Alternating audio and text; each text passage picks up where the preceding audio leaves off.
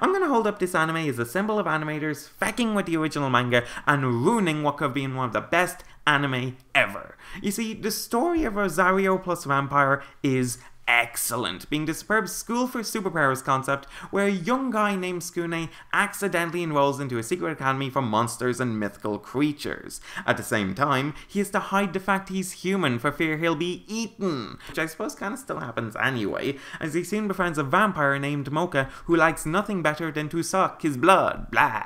Anyway, in this world, vampires are mega S-class monsters, the creme de la creme of what goes bump in the night, which drags a lot of unwanted attention towards Skune. One by one, monsters come wanting to get rid of him so as to be with Mocha, to hurt Mocha, or just cause they're monsters. It's what they do. In a fairly animalistic survival of the fist environment as well, it being a school, he's also a nice, sensitive guy. He's weak as a frickin' Moogle, but courageous enough to stand up for his friends when monsters start showing their teeth, which is why every single female creature under the sun falls madly in love with him. Now, never before have I seen fans of a manga get so pissed at an anime adaptation as they do here. The level of fan service is ridiculous, borderline hentai, and completely unnecessary, especially when the characters are this strong. Mocha has an intriguing split personality, transforming from a kind-hearted, pink-haired sweet damsel into a silver-haired kick-ass queen of the night every time a rosary is removed, and so there's the mystery of which one's the real Mocha. It also makes you consider, do we all have this more confident, primal side to ourselves?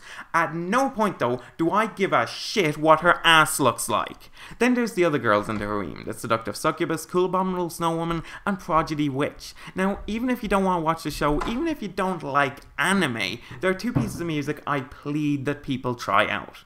The first is Snowstorm, and in both Japanese and English, this is auditory ambrosia, as is the second track, So I Walk Alone. These character songs perfectly display how deep and well written the characters are, and how much they want the protagonist to like them. While there is physical humour, fans of the show will attest that this is a sweet, harmless comedy romance, one that was cut far too short, however, for big, exposed, can't show that on TV reasons. SpaceMonkeyMafiaStudios.com